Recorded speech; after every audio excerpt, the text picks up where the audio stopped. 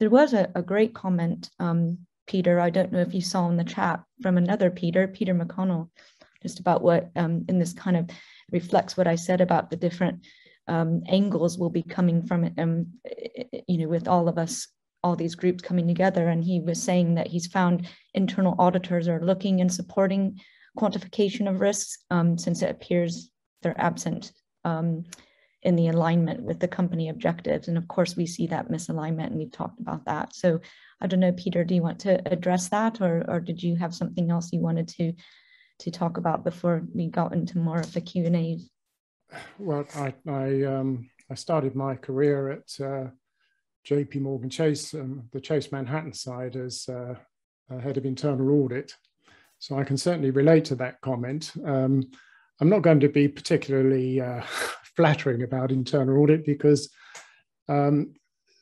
enormous gaps have opened up in the various bodies that should be closely interacting on these kinds of issues, which includes internal audit.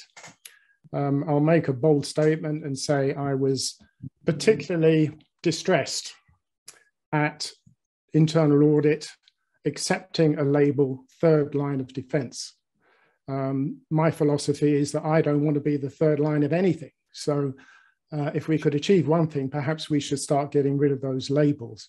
In fact, my CEO at the time would have said, you know, you're not the third line of defense, you're the first line of attack. If you don't tell us what's going on in this organization, who will? So I think there is, I think for internal audit, there's significant ground to cover. But similar to financial auditing, if we can frame risk within a common measurement framework, then I think the role of internal audit is going to become vastly clearer. I can well understand how difficult it must be auditing in this environment when you're looking at hugely complex risks that are escalating at a rate of knots, and you're the third line of defense.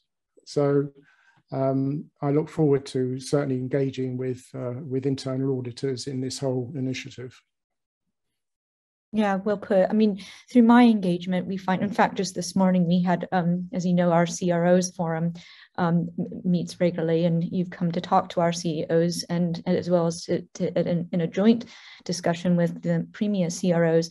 And we had a speaker about talking about cyber risk. And when we got onto the three lines, a lot of the CROs were just talking about that they play a role in today's world with things like cyber. You know, they're across all three lines, and how the organizational structure is changing in that respect in terms of being able to detect these emerging risks. And as we're talking about right now, being able to quantify and account for those properly. So I do think internal audit is, as he said, going through a massive sea change. And we do see some members who are head of internal audit, I see their titles even being changed. I don't know if anyone on the call who comes from internal audit would like to maybe elaborate on that a little bit more and what they're doing in terms of quantifying the risks.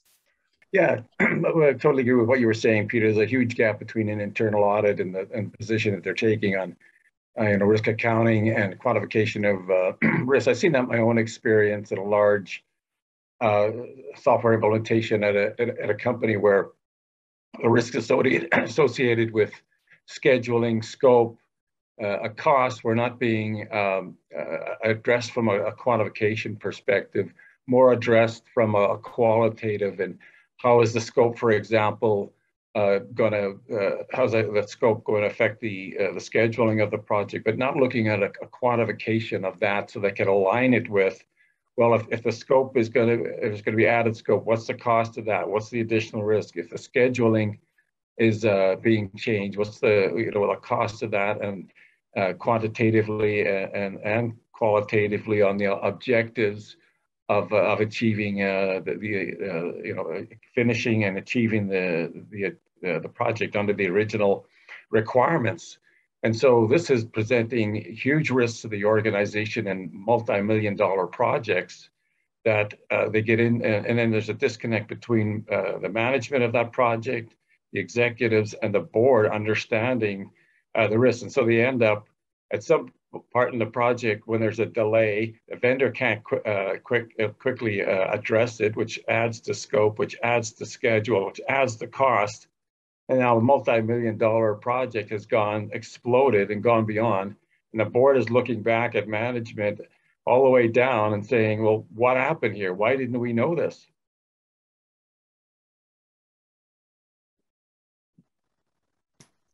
Yeah, that sounds familiar, doesn't it, Peter? It certainly does. I mean, you look at some of the corporate failures, and you mentioned Enron, for example, Rachel. And I have to come back to the fact, as Peter just illustrated, if we could rebalance the focus between the quantitative and the qualitative, we'd have much more effective boards.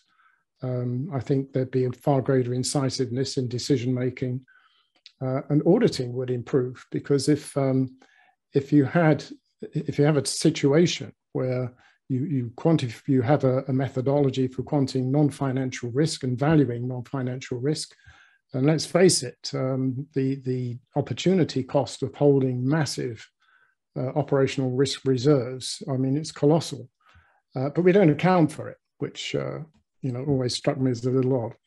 But if we can balance that quantitative and the qualitative, I think we'd find a great, a surge in effectiveness in what boards do and how effective they can be. If I can just roll in another topic, risk appetite. It always defeated me how we could effectively use a concept like risk appetite, which is a very critical concept, without a common measurement framework, wrapped around it. So I think all these elements, come together, but it is at its core has to be a universally adopted method of quantifying and aggregating exposure to operational risk or non-financial risk. And I think what's really interesting from a practical point of view, is both Peters have pointed out, is the fact that the boards in the past really haven't had that level of expertise or knowledge, shockingly, in terms of driving it. The genesis, if I can go back to the origins of the methodology, the quantification methodology, it wasn't in risk management, it was in operations management.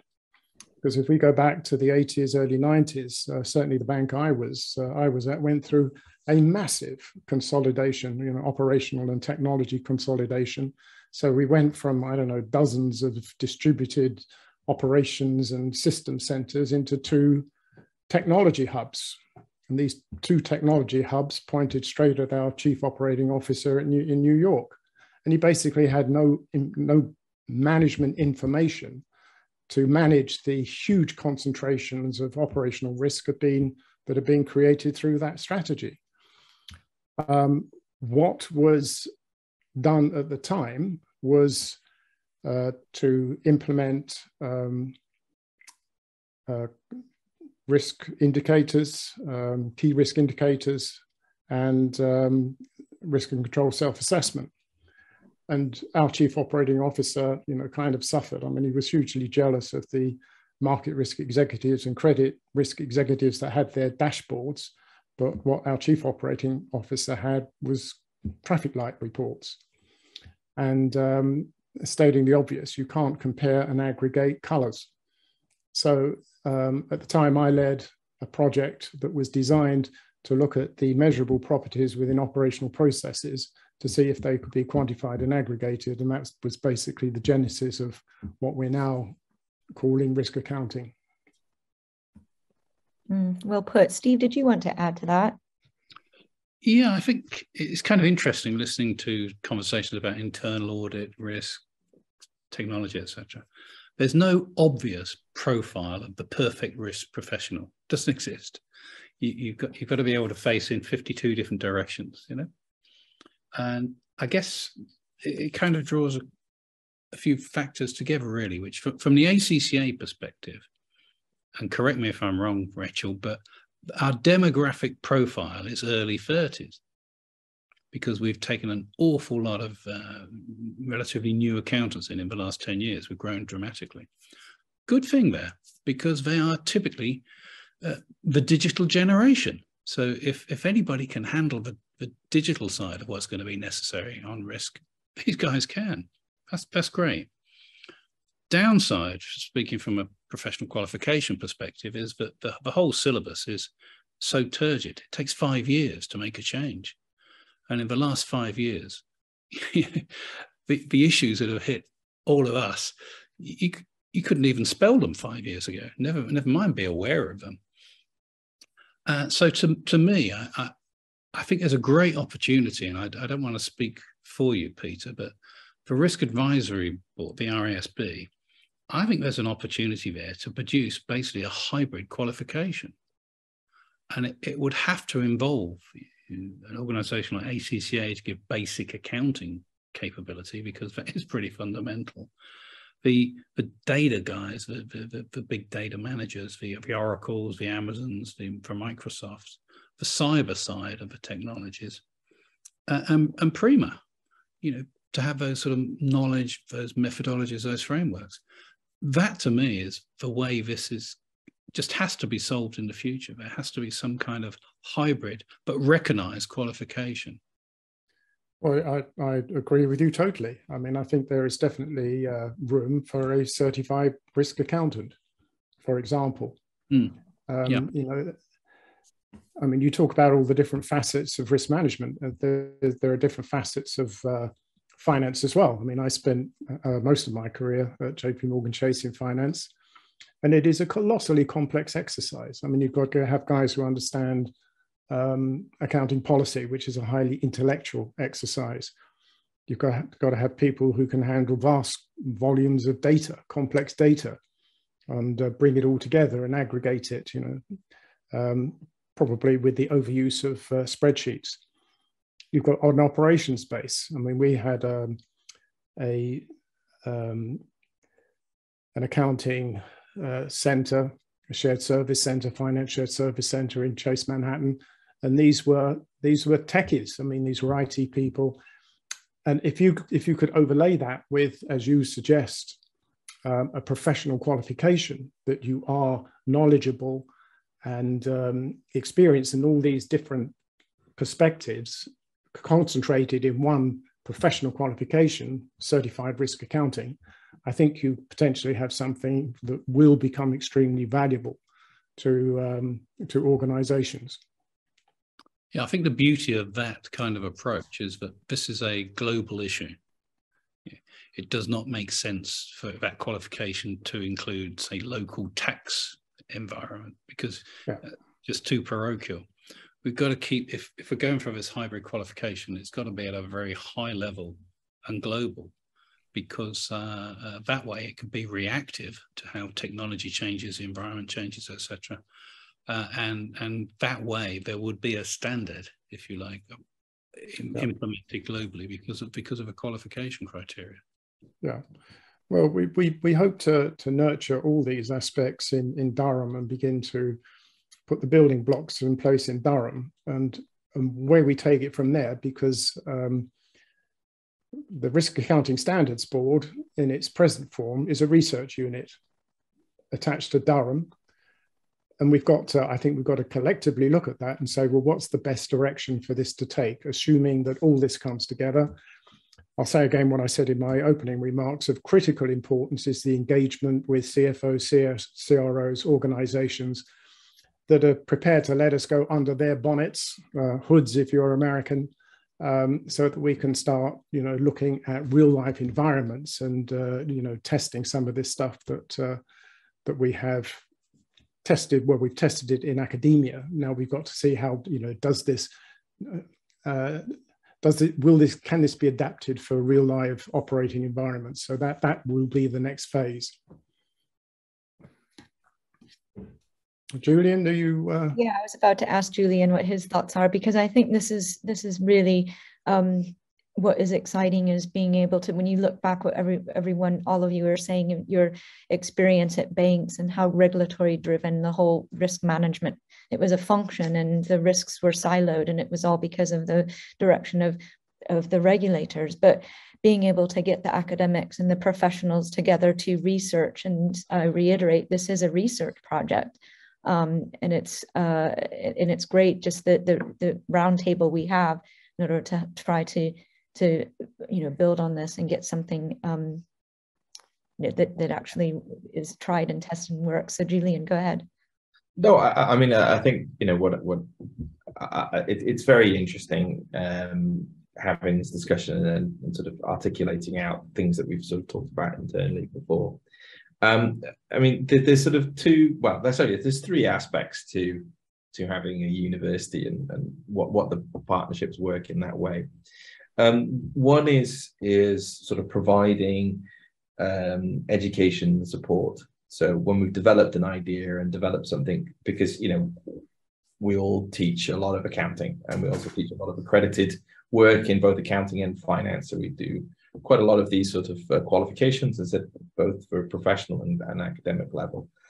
Second part about it is effectively providing the kind of industrial engagement and supporting sort of the data analytics side of things. I mean, that's obviously very important, and we have the infrastructure for that. We have part of the largest computer system in the UK, because we're one of the partners on the supercomputing systems here, so we can do all the kind of big data analytics and simulations and things like this. But then there's also the sort of the third bit, which sometimes is usually what we talk about afterwards. But given that the Nobel Prize was popped out to Ben Bernanke and Diamond Dybvig the last couple of days for banking and understanding banking, there's also the theory. There's also the theoretical construction and actually gaming out how what you do and how those ripple out into industry and then come back to you. So that gaming out, that theoretical development is really important, because if you construct something which doesn't have decent theoretical foundations, where what the edge cases will be, what the limits are, what happens if somebody tries to game it and to game the metrics that you're trying to deliver and build. If you have done that kind of part of that, looked at the incentives for doing that, look at the incentive structure of reporting risk in this particular way, if you spend a bit of time on that, then that helps a lot as you're deploying something, because often we only discover these kinds of issues after something has happened. Okay, we only discovered that the way special purpose vehicles could be used to create money pumps came after we suddenly realized that we had Enron. And probably if somebody starts calling those sorts of sub entities after the way that they did, they're having a bit of a joke at your expense, and maybe we should need to actually go and have a look at those. But I remember being on the ground at the time. One of my former colleagues from my previous institution was coming from the International Accounting Standards Board. It's one of the authors of IFRS 17. They were telling me about the sheer panic that happened as Enron occurred, that this could actually happen, that sort of mechanism could be used to game that system, and that what needed to be done to kind of do that. Now, consider that we might not have been able to have done that. I'm not saying that risk accounting would fix that problem and told us about all of the fraud that was being conducted. But if we think about the broad, complex situation that we have today with all of the interactions, we just had in the UK a flare-up because of something that should have been completely benign, but then created a problem for pension funds in the UK because of the way certain mechanisms have been implemented, not to do with the objective, but with the implementation. And that is purely an operational part. That was a complexity that wasn't understood there. And, we can see that in a lot of people being extremely unhappy to say, hey, why is it that this boring job that you should have been very easily doing has unraveled?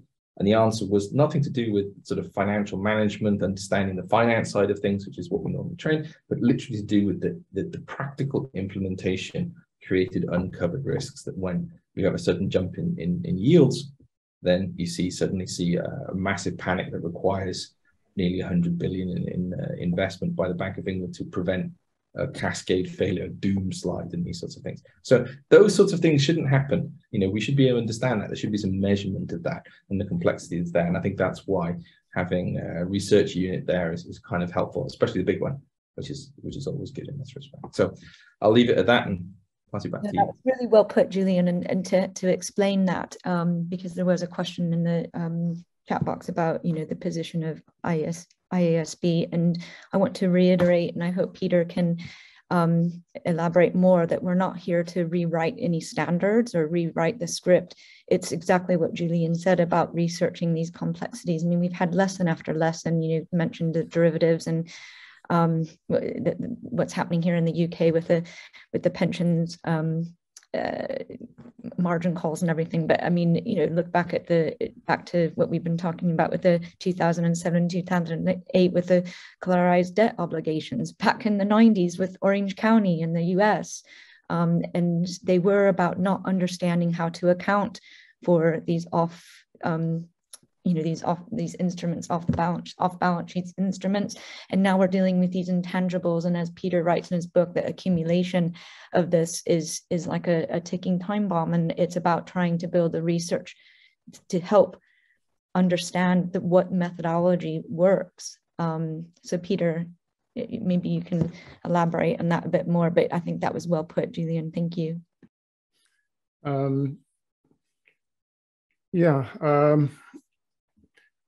Well, coming back to the point of needing, a professional qualification to bring this all together. I mean, there is certainly no intention anywhere to invade the space occupied by established standard setters. I remember reading, actually, I was talking to one of the master students in Durham after I finished the lecture. She came up and pointed a finger at an academic paper that she was working with. One of the authors was Andy Haldane, former chief economist at the Bank of England. And it made a statement that was clearly a statement of fact in their eyes. And I alluded to it in my opening remarks. And that statement was, a risk is inherently unobservable, only outcomes are observable. And I read that and I was quite taken aback, because I thought to myself, well, profit is unobservable. Accountants make it observable using all the accounting techniques, expert skills that have evolved over, I'm going to say, millennia. So you have this situation where I think we have an accounting profession that believes that statement. So I think the contribution that we can make is, look, here is an approach, a methodology, a way of making what you thought was unobservable observable, because that's what accountants do. So I think that, to me, that is the fundamental message here. Now, once an organization like the IASB or the international, what are they? The International Sustainability Accounting Standards Board as well, that's looking at. Now, if you go to them, because what really scares me, it bothers me greatly, that everything I read, I think Julian alluded to Harvard, that have taken a qualitative approach. And if you take a qualitative approach to all this stuff, you default to disclosure outside the financial statements. That's what's going to happen. So it goes outside of the accounting sphere. And if you go outside the accounting sphere, I think you tend to go outside the auditing sphere as well.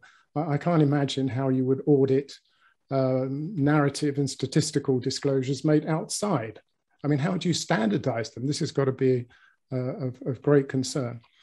So I think if we can demonstrate in this particular area that a risk is inherently observable, because we have some accounting practices and procedures that will make it observable, what kind of an effect will that have on these bodies that are trying to solve these world problems, like the Sustainability Accounting Standards Board? Yes, I mean, I think ACCA, we are advocating for this convergence, for more cohesion, and so that there can be more comparability. Of course, as a trade body, we're trying to advance the profession by doing initiatives like this, so that we don't go down the path of just having all these narratives. Of course, accountants are there, as you say, to make things observable, to put a value and numbers on all these things that are intangible, as Steve has talked about. But I think we have to be, we want to really stress that this isn't rewriting, this is researching what methods we can do to go about getting that. It's not about critiquing what is out there, it's about trying to advance it. And I think there's a lot at stake right now in society, and if you can't trust your accountant, who can you? And I think this is why it's really important that the accountancy profession starts really realizing their relevance to risk, and how risk is all about strategy, and stepping up to the plate to kind of understand how you quantify for these and account for them more, rather than talk about what those risks might be in a bigger picture.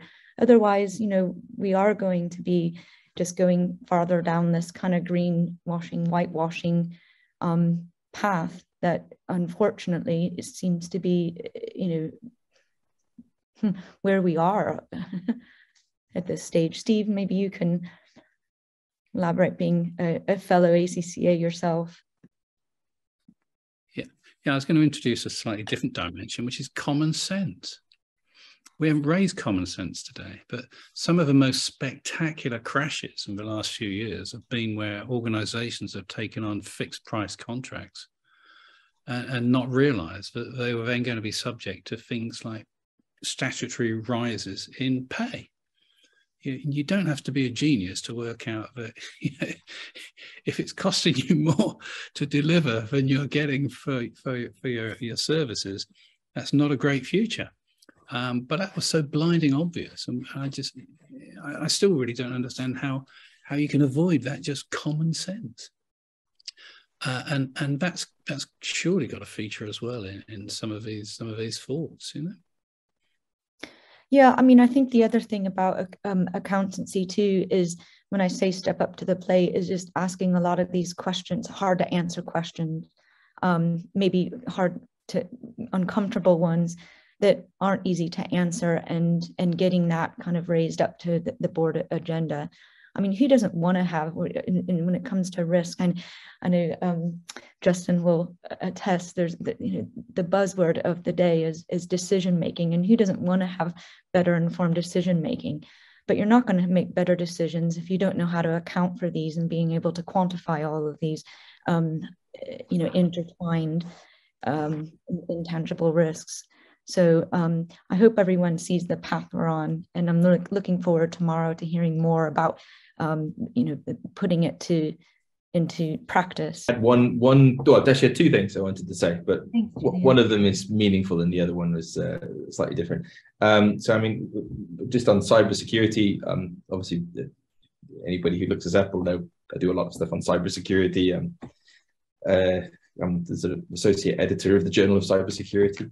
So it's a kind of an interesting area for me in terms of operational risks. I wasn't overly surprised as everybody else was on terms of that, because just the sort of the nature of the way cyber risks instantiate themselves, and a few other points about how that works. It does tend to get lower sometimes as you move down to the more operational side of things. I'm sure if from a reputational front, it can be sort of a big shock.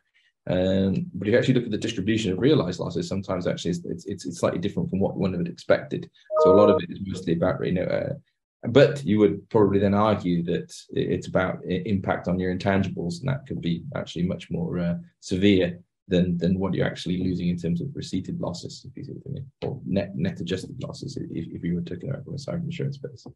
And then the last thing I just wanted to say was just to say thank you so much to Rachel and Vincenza for being such a fantastic and wonderful hosts and providing the sort of ambience and organization and just such a great sense of collective professionalism in how you go about doing all of these sorts of things. It's really wonderful.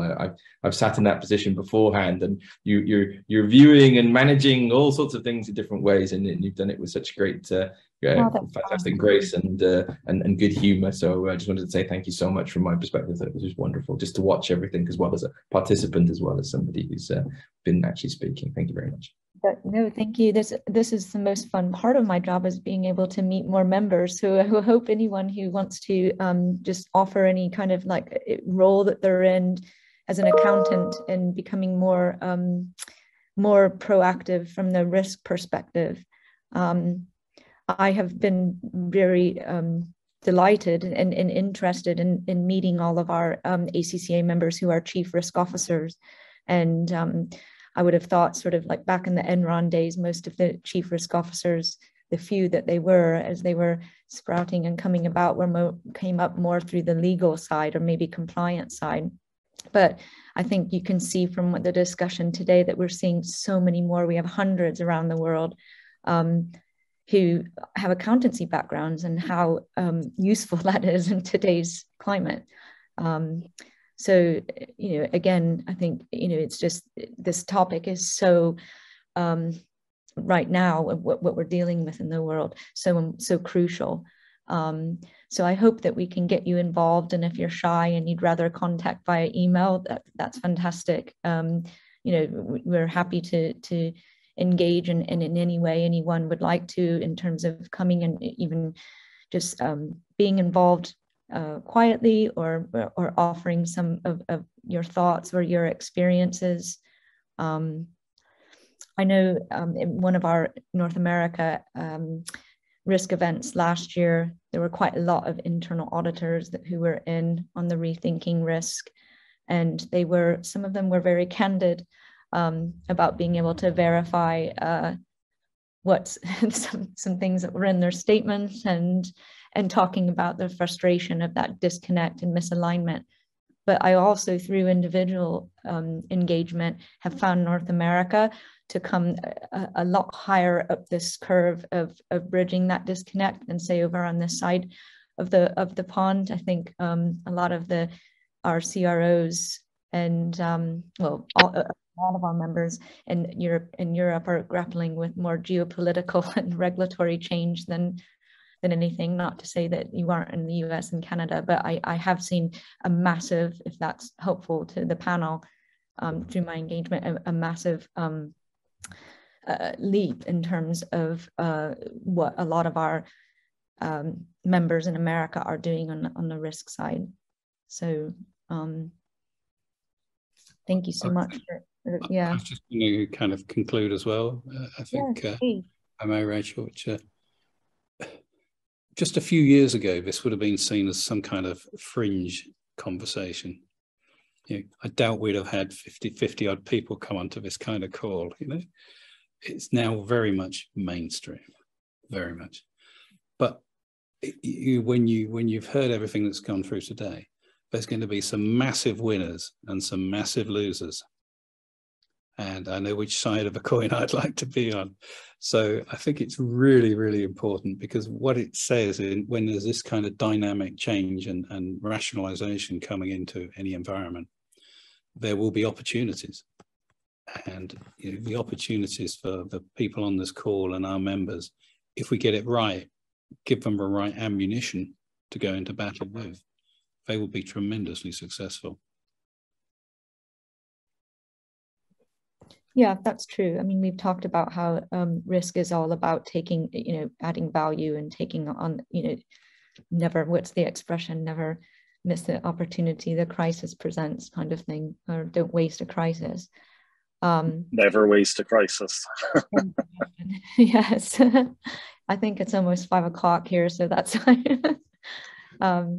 but yes, I do think for accountancy professionals, this is a new era for us, and that's why I'm really happy to be working with Premier and with Peter and Julian their colleagues on this. And I hope that you take advantage of this, this initiative and this collaboration to learn and try to get involved.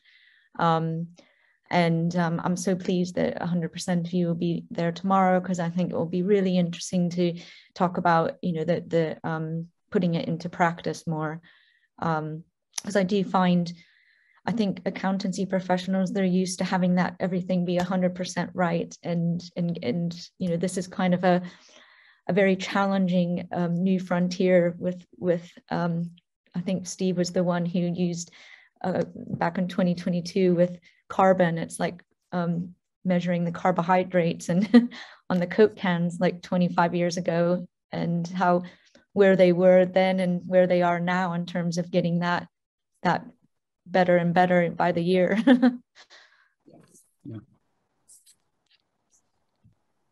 Well, I think one of the interesting challenges, again, sorry to sort of come in with yet another conclusion, is that there's going to be some demographic interesting challenges here for our members and the guys we're hoping to kind of get on board using this knowledge and these skills and whatever qualifications, because we're typically going to see experts in mid-20s, and it's going to be really important that they get taken seriously, because they are by definition going to be the sources of knowledge of many of these things.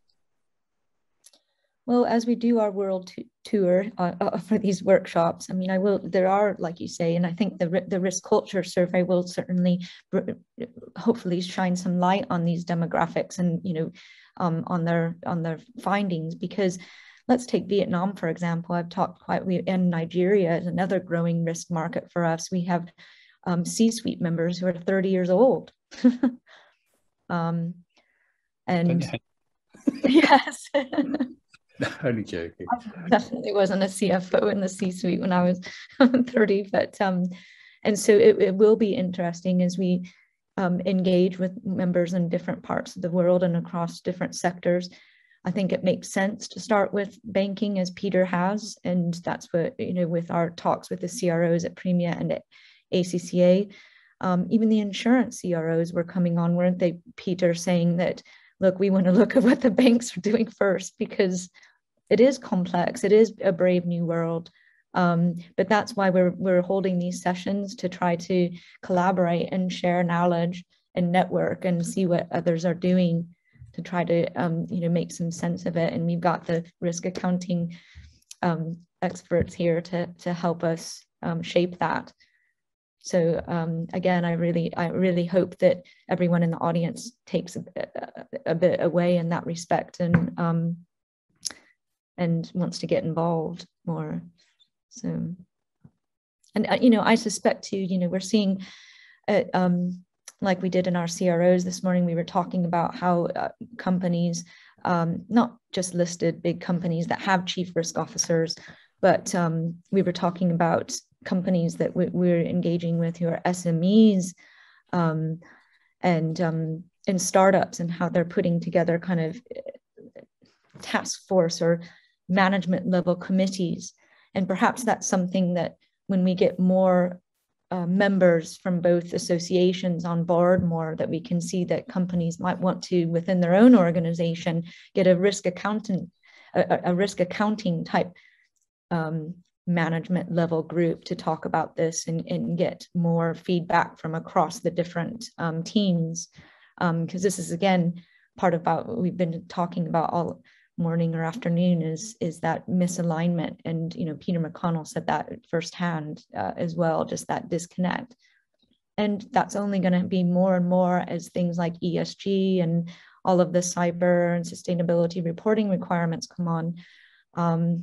I have members in the States that they have come a long way, like I said, with their I hate the word sustainability journeys, but the biggest challenge that any of the companies in the US and Canada have told me is not getting the people interested. It's connecting the dots. So I really do think, something like learning more about risk accounting, how it works, and working with your colleagues can be a good start to try to help you, meet those objectives, get those dots connected so that you're all singing from the same page. Any thoughts on that before we wrap things up again? Well, the last one for me would be, we're gonna be starting putting together a lot of knowledge, a lot of data, and the more we put in, the more the machine learning is possible, because we as individuals will never ever have all the knowledge of everything we need. We are going to have to be machine assisted, and the more we can collate that kind of data and knowledge and convert it into algorithms that hopefully aren't biased, and that's going to be a big issue. That's going to be fundamental to the tool set that we're going to need going forward. Just sort of one extra point from sort of my perspective, it would be that interfacing and, you know, effectively how mechanisms interface in terms of information transfers are often the places where, you know, if you consider things where we're talking about operational risks here. So when things go wrong, we then do an ex post analysis on how could we have eliminated this. And if we think about this from sort of all the many of the times it's, oh, well, this person didn't talk to this person, or this system didn't talk to this system, or this measurement wasn't reflective of the true level of risk. And so that interface and that ability to manage information flows in an effective way, such that the decision making, so that there was somebody, I apologize, who mentioned it before, there's only mentioned about decision tools and decision analysis. The decision making part of that has to ensure that it weighs up those pieces of information, has to ensure that it's not downplaying certain pieces of information because they're inconvenient, and then understanding how those information has been generated and what might be the issues that sort of sit underneath that. And that's a non-trivial thing to do, and that's why we continue to have the kinds of operational risks and the instances and in events that we observe. You know, if we were doing this perfectly before, we probably would, well, almost certainly we would not observe many of the things that we have observed. And so we know that all of these things will be incomplete. There will never be a complete barrier to all events there. But the better that we understand the mechanisms and the causal design of these things, the better we will be able to actually design structures that will manage those risks and allow people to take sensible levels of risk and actually design things in a way whereby we can characterize risk appetites versus realized risks that are of a comparable level, rather than unexpectedly being faced with higher risks than we thought we had, or maybe paying a lot of money to mitigate risks that we don't actually have. So, you know, those two things are also issues that pop up. So I think that's a key point that Rachel, that you've really sort of hit upon there, in terms of like why this is a complicated subject. It's also probably why it's a little bit of a scary subject, that it's a subject that's not easy to sort of to digest and understand relative to a series of sort of more strategic and structured things that we would look at in terms of, you know, prior audit of past past economic activity. So I thought I'd just mention that and say, yeah, how that's really well put.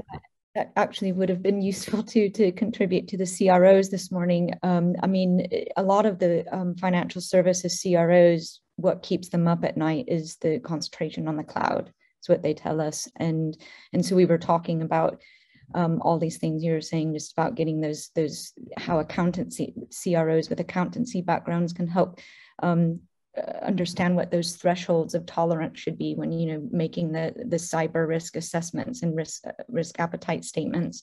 And that was why they were talking, when it came to the 3 lines, about how CROs need to be across all 3 lines now. And how there needs to be dotted line with the accountants and the finance teams, as Peter's gone on, how separate they've always been, like dotted lines coming into the CFO and CRO, and having the CRO and CFO working more. And if you're at a smaller company, then the finance function and say maybe the compliance function working more together to be able to share this data and make some sense of what it is. And this is what we're trying to, when we say making sense, is making some kind of reliable, workable methodology given this risk landscape. And as all of these operational, non-financial environmental and people risks accumulate, how we're going to provision, plan, and remain resilient.